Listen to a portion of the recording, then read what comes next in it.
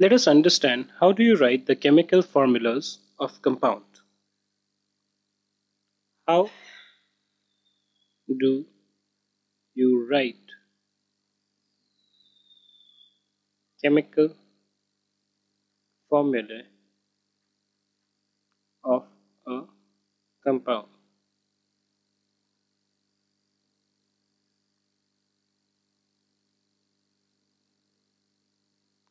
In some of the previous videos, you understood about the symbols of various elements.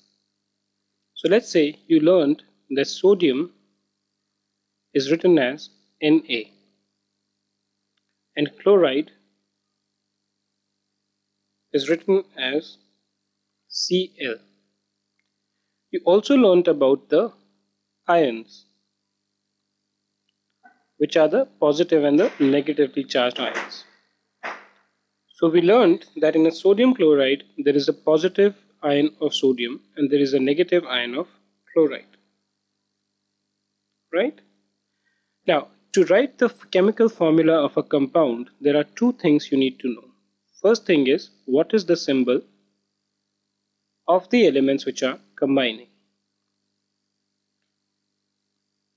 Okay? And then, in addition to symbol, you need to know something what is called the valency of the compound.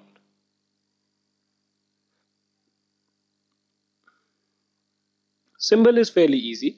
You need to remember them one to one. Let's understand this new boy on the ground, which is valency of a compound. Now, valency refers to the combining capacity.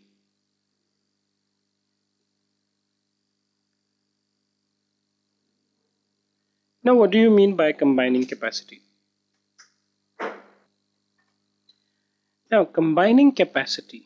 What do you mean by combining capacity? I mean, if you consider, each of these elements as, let's say, a circle. Okay? Or let's call them the faces. Now, normally a human being would have what? Only one face. Just like, let's say, sodium. And compare this with a garland. So suppose, how many garlands do you need to cover one face? It's only one. Okay? And the law of land is that people have only one face. Now, when you say the combining capacity, what you mean is that are there more than one faces which are around? I mean, in India, what you have is, you have the famous story of the Ramji and the Ravana. Ravana had actually 10 faces.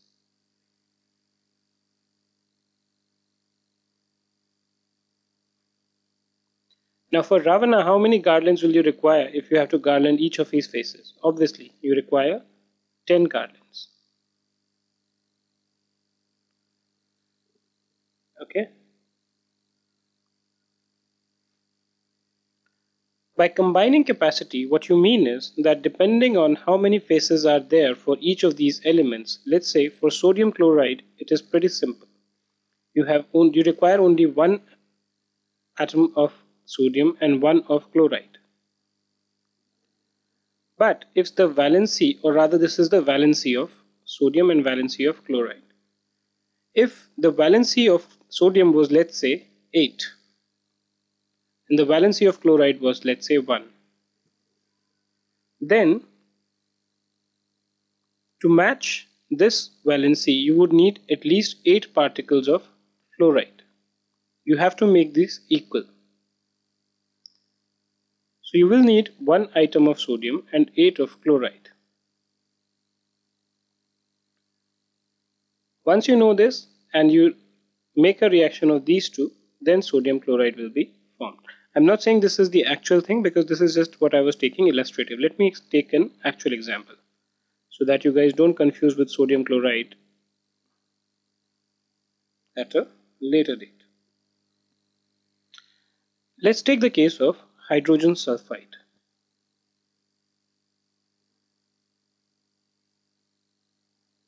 Okay. Now you know the formula of hydrogen is H, and the valency of hydrogen is actually 1, which is 1 plus. Okay. Now if you see sulfide, basically it is represented as S, and the valency of sulfide is 2. This is actually 2 minus. What do you mean by 2 minus? There are 2 negatively charged ions with sulfide. So to match this 1 to 2, you will actually require what? This valency has to balance. In the sense, it has to be equal. So if one atom consists of one valency, then 2 atoms will comprise of what? 2 valency. So you will require 2 atoms of hydrogen. So you write this as H2, and you will require 1 atom of sulfide. Why? Because 1 atom will contain 2 ions. So you just write S1. Normally the way you do is you cross multiply these two. So 2 is multiplied by H, so you write it as H2. S is multiplied by 1, so you write it as S. So that's how you write the chemical formula. Let's take one more example so that it becomes easier for you. Okay. What do you want to take? You must be wondering, why am I asking you this question? Okay, let's take magnesium chloride.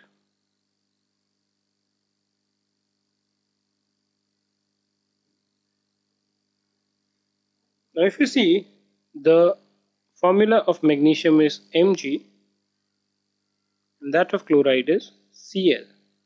This is positively charged for 2 ions, this is negatively charged. So if you see, what is the valency of magnesium? Obviously it is 2. What is the valency of chloride? It is 1. You ignore these positive and negative signs. So for every 1 valency of chloride, the magnesium chloride is 2. So how many chloride atoms do you require? You require 2 chloride atoms to make the valency equal to 2 here, and you just need 1 here to make it 2. So you do a cross multiplication, so magnesium 1, so you write it as Mg, chloride 2, you write Cl2. So this becomes the formula for magnesium chloride.